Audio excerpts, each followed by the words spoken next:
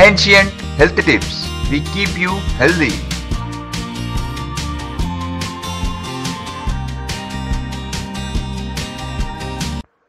సాధారణంగా చిన్నపిల్లలు వారికి కలిగే నొప్పిని కానీ బాధని కానీ మనకి చెప్పలేరు. పెద్దల్లోనే కాదు, చాలామంది చిన్నపిల్లలు ఈ మధ్య క్యాన్సర్ బారిన పడుతున్నారు. చిన్నపిల్లల్ని పట్టి పీడిస్తున్న క్యాన్సర్లలో ఎముకల క్యాన్సర్ అతి ముఖ్యమైనది. ఈ వ్యాధి సోకినట్లయితే క్యాన్సర్ కణితి శరీరంలోని కణాలు ఎముకల మధ్య పెరిగి వాటి చుట్టుపక్కల ఉన్న కణజాలాన్ని దెబ్బతీస్తుంది.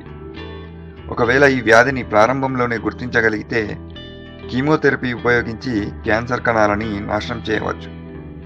కానీ ఆ తర్వాత దశల్లో గుర్తించగలిగితే చావు ఒక్కటే మార్గం. మీ పిల్లల్లో ఎముకల క్యాన్సర్ లక్షణాలు ఉన్నాయో ఎప్పటికప్పుడు చూసుకోవడం ముఖ్యం. పిల్లలు సాధారణంగా 2 రకాల క్యాన్సర్తో బాధపడుతుంటారు. అందులో ఒకటి ఓస్టియోసార్కోమా మరియు ఈవింగ్ సార్కోమా. ఓస్టియోసార్కోమా ఈ రకమైన ఎముకల క్యాన్సర్ చాలా సాధారణంగా సోకే క్యాన్సర్. ఇది ముఖ్యంగా యుక్త వయస్సులో పెరుగుతున్న వ్యక్తులపై విపరీతమైన ప్రభావం చూపుతుంది మరియు అలాంటి వ్యక్తులకే ఎక్కువగా సోకే అవకాశాలు ఉన్నాయి.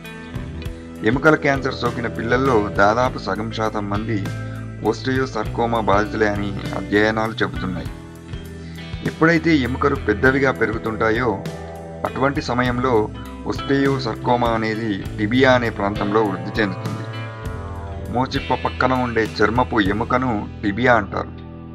ఫెమర్ మోచిప్ప ప్రక్కన ఉండే తొడ ఎముక భాగాన్ని ఈ పేరుతో పిలవడం జరుగుతుంది.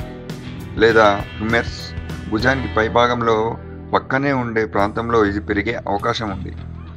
ఈవింగ్ సార్కోమా ఓస్టియోసార్కోమా తర్వాత పిల్లల్లో వచ్చే ఎముకల క్యాన్సర్లలో 2వ అతి భయంకరమైన క్యాన్సర్ రూపం ఈవింగ్ సార్కోమా. ఈ ప్రాణాంతకమైన క్యాన్సర్ కణితి ఎముకలు పెరిగే మధ్య భాగంలో అయినా పెరుగుతుంది, లేదా పుర్రె, వెన్నెముక, ఛాతీ ఎముక, కాలర్ ఎముక, కాఫ్ ఎముక, కట్ ఎముక మరియు పక్కటెముకలు ఉండే ప్రాంతంలో పెరుగుతుంది. ఈ ఈవింగ్ సార్కోమా అనేది ఎముకల్లో కాకుండా మృదువైన కణజాలాల్లో ఎక్కువగా పెరిగే అవకాశం ఉంది. పిల్లల్లో వచ్చే ఎముకల క్యాన్సర్ లక్షణాలు ఏమిటో చూద్దాం. 1 నొప్పి, 2 రక్తం. పిల్లలు ఏ రకమైన ఎముకల క్యాన్సర్తో బాధపడుతున్నా వారిని నొప్పి తీవ్రంగా వేధిస్తుంది. ఎముకల్లో క్యాన్సర్కి సంబంధించిన కణితి పెరుగుతుందని తెలిపే అతి ముఖ్యమైన విషయం ఇది. ఎముకల్లో ఏ భాగంలో అయితే ఇది పెరుగుతుందో ముందుగా ఆ భాగంలో నొప్పి మొదలవుతుంది. రోజులు పెరుగుతున్న కొద్దీ నొప్పి తీవ్రంగా వేధిస్తుంది. ఇలాంటి సందర్భాలలో ఆయింట్మెంట్ లేదా పెయిన్ కిల్లర్ వాడితే ఆ నొప్పిని అది కృత్రిమంగా మాత్రమే తగ్గించగలదు. ముఖ్యంగా రాత్రి సమయాల్లో ఈ నొప్పి అతి భయంకరంగా ఉంటుంది. ఒకవేళ మీ పిల్లవాడు గనక ఏదైనా శారీరక పనుల్లో గనక పాల్గొన్నట్లయితే అటువంటి సమయాల్లో నొప్పి మరింతగా పెరుగుతుంది. ఎప్పుడైతే ప్రాణాంతకమైన క్యాన్సర్ కణితి ఎముకలు మరియు దానికి దగ్గరలో ఉన్న మృదువైన కణజాలపై ఏర్పడుతుందో అటువంటి సమయంలో ఎముకలు చాలా బలహీనంగా మారిపోతాయి.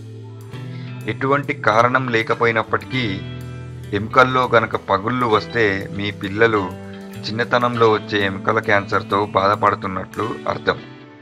ఈ క్యాన్సర్ యొక్క ప్రభావం వల్ల ఎముకలు చాలా బలహీనంగా మారిపోతాయి మరియు పిల్లవాడు ఏ చిన్న శారీరక పని చేసినా కూడా ఎముకలు విరిగిపోతాయి.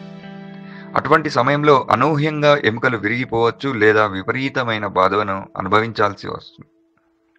అటువంటి సమయంలో అనూహ్యంగా ఎముకలు విరిగిపోవచ్చు లేదా విపరీతమైన బాధని అనుభవించాల్సి రావచ్చు. ఒకవేళ మీ పిల్లలు గనక అనూహ్యంగా బరువు తగ్గినట్లయితే అటువంటి సమయంలో వైద్యుని సలహా తీసుకోండి. క్యాన్సర్ బాధితులుగా మారిన చాలామంది వ్యక్తులు అనూహ్యంగా తమ బరువుని కోల్పోతూ ఉంటారు. మీ పిల్లల్లో కూడా ఇలాంటి లక్షణాలు లేదా వీటికి దగ్గరగా ఉండే లక్షణాలు కనబడినట్లయితే మీ శరీరంలో ఎముకల క్యాన్సర్ ప్రవేశించబోతుంది అని అర్థం. 4 రక్తహీనత. శరీరంలో క్యాన్సర్ కణాలు విపరీతంగా పెరిగిపోతున్నాయి అనే విషయాన్ని చెప్పే లక్షణాల్లో రక్తహీనత కూడా ఒకటి. ఇలా ఎందుకు జరుగుతుందంటే క్యాన్సర్ కణాలు శరీరం లోపల ఉండే కణజాలాలను విపరీతమైన ఇబ్బంది పెడతాయి. కొన్ని సందర్భాల్లో లోపల ఉండే కణజాలాల్లో రక్తం కూడా కారుతుంది. ఒకవేళ మీ పిల్లల శరీరంలో హిమోగ్లోబిన్ స్థాయిలు తక్కువగా గనక ఉన్నట్లయితే మీ పిల్లలపై అది చాలా ప్రతికూల ప్రభావం చూపుతుందని మరియు చాలా భయానకమైన పరిస్థితుల్లోకి అడుగు పెడుతున్నారని తెలియజేస్తుంది. Thanks for watching. Subscribe for more videos. Don't forget to click on bell symbol. Like us on Facebook. Follow us on Twitter.